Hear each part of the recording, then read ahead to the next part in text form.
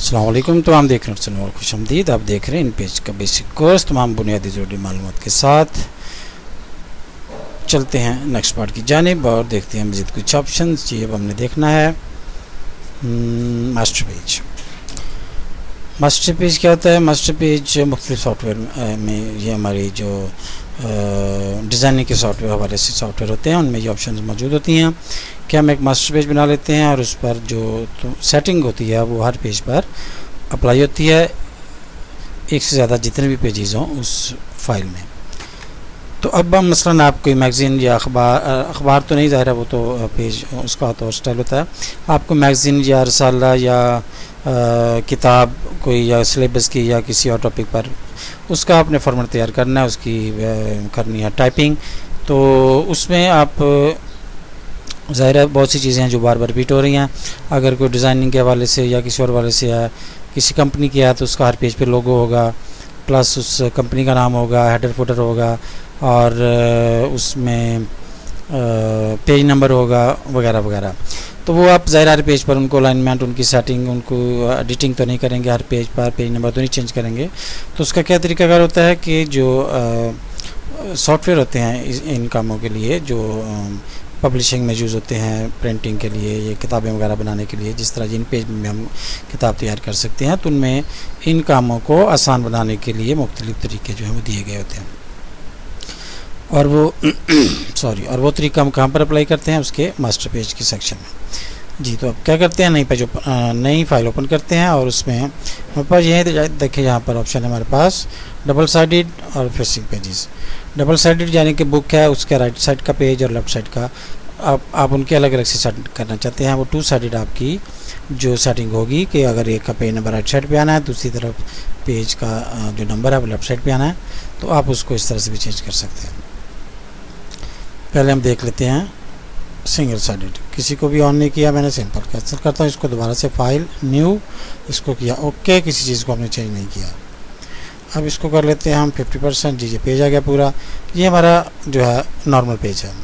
लेकिन यहाँ पर नीचे देखिए कोने में जहाँ पर ये रूलर और ये पेज की प्रॉपर्टीज़ 1/1, पहले पेज टोटल 1 पेजेस हैं और 1/1 यानी कि मुकम्मल टोटल, इसमें टोटल हैं सफ़ात की तादाद वो नीचे आ रही है और ऊपर वो सफ़ा जहाँ पर मौजूद है, और ये इसका भी 50%। तो यहाँ पर ये देखें कि ये जहाँ पर बार और ये जो इसका स्केल है, रूलर है, उसकी बार जहाँ पर मिल रही हैं वहाँ पर कोने पर M का बटन है जिससे ये दोनों मिल रही हैं। M से यहाँ पर मुराद है मास्टर पेज। इसको किया क्लिक तो ये ऑन हो गया और उसका देखिए क्या फ़र्क पड़ा। कि मैं टेक्स्ट मोड में था लेकिन ऊपर से जो टेक्स्ट की ऑप्शन थी वो ख़त्म हो गई। यहाँ पर मैं टेक्स्ट लिखने के लिए क्लिक करूँगा तो टेक्स्ट राइट नहीं कर सकता यहाँ पर मैं, क्योंकि ये मास्टर पेज हमारा इस टाइम ओपन है।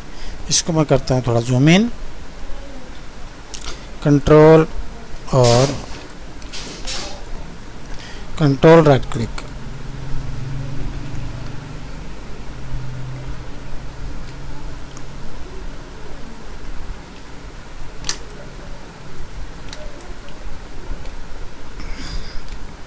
जी, कंट्रोल राइट क्लिक से आप पैनिंग कर सकते हैं।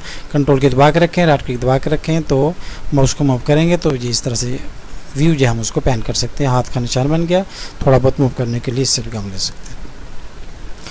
यहाँ पर आप देखें कि मैं चाहता हूँ कि सफ़ा नंबर, पहले कोई साइज़ लगा लेते हैं जिस साइज़ में आपने बुक तैयार करनी है। तो यहाँ पर ये हमारा एक ऊपर आइन है, एक नीचे वाला। जो नीचे वाला है जो हाफ सॉलिड लाइन है और हाफ है डॉटेड लाइन। ये हम क्या यूज़ करते हैं इसको हेडिंग्स वगैरह के लिए, और इसको इस तरह से क्लिक किया। ये जितना भी आप ड्रैग करेंगे ये सिंगल लाइन ही ऐड होगा। इसमें हम अगर टेक्स्ट लिखेंगे और तो ऑटोमेटिक उसको सेट कर देगा। मतलब यहाँ पर मैं लिखता हूँ, इसमें क्लिक करें टेक्स्ट मोड में, हमने उसमें किया क्लिक, अल कबीर ग्राफिक्स, एंटर किया। अब ये देखें कि यहाँ पर एंटर भी हो गया। और मैं इसको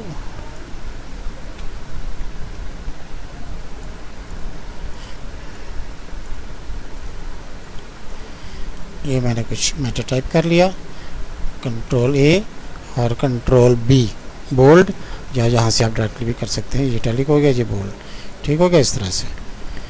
और इसको मैं कर लेता हूँ यहाँ से पकड़ के छोटा इस तरह से, ठीक हो गया।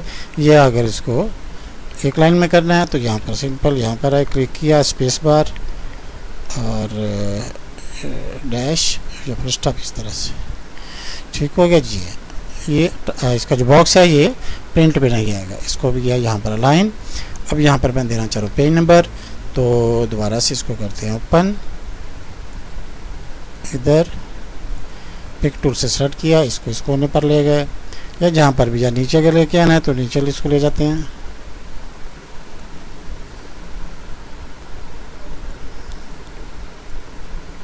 इस तरह से यहाँ पर। और इसको क्या करना है, पेज के सेंटर में अगर लाना चाहें तो इस तरह से पेज का साइज चेक करके आप ये गाइडलाइंस लगाकर उसका सेंटर पॉइंट निकाल कर वहाँ पर इस बॉक्स को अलाइन कर सकते हैं। तो यहाँ पर इसके अंदर मैं ऐड करना चाह रहा हूँ पेज नंबर, यहाँ पर किया, सिंपल क्लिक किया और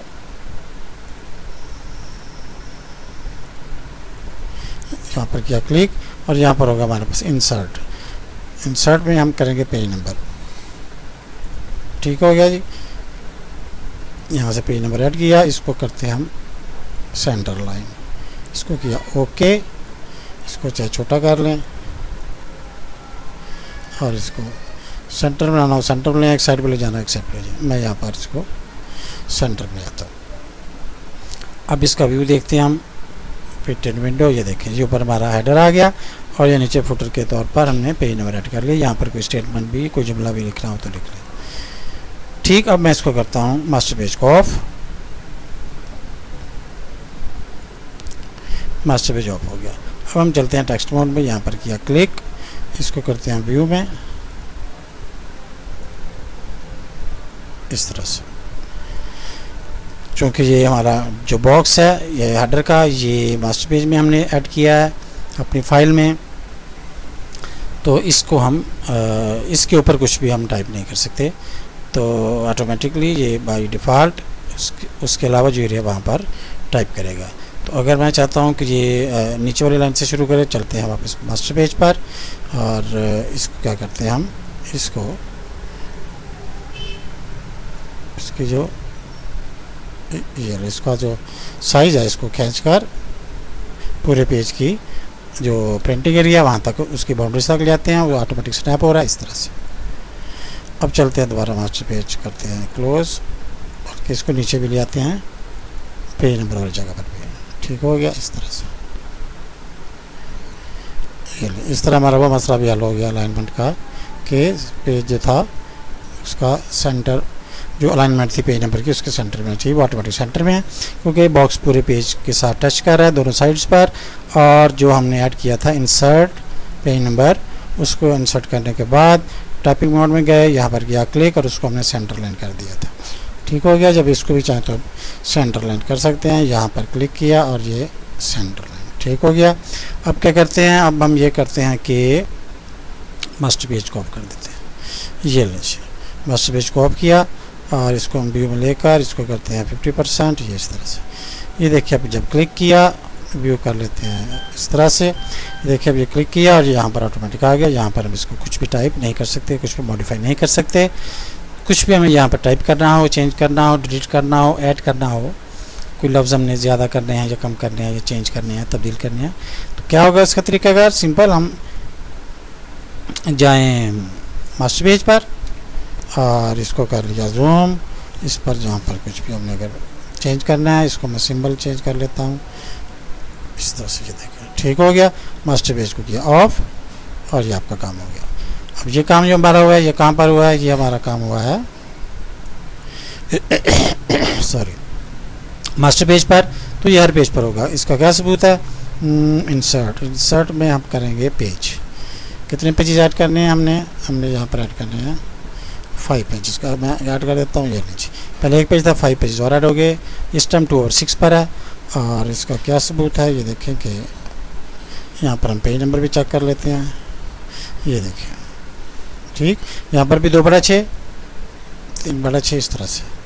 ये देखिए पहला पेज था 1 बड़ा 6, दूसरे पेज पर 2 नंबर आया हुआ है, पेज नंबर भी, तीसरे पेज पर ऑटोमेटिक 3 आया हुआ है, 4 आया हुआ है, 3 4 5 6 बड़ा 6। ठीक, इस तरह से जो सफ़ा नंबर यहाँ पर आ रहा है नीचे, वही सफ़ा नंबर यहाँ पर भी आ रहा है, क्योंकि हमने उसको इस तरह से नंबरिंग उसकी सेट की थी कि पहले पेज से अपने नंबर उसके ऐड कर दिए थे। अब इसमें क्या होगा कि ये आपका मास्टर पेज बन गया। इसमें हम इसकी मज़ीद कुछ ऑप्शन भी हम देखते हैं नेक्स्ट पार्ट में। और ठीक है, चलते हैं नेक्स्ट पार्ट की जानिब और देखते हैं मज़ीद कुछ ऑप्शंस।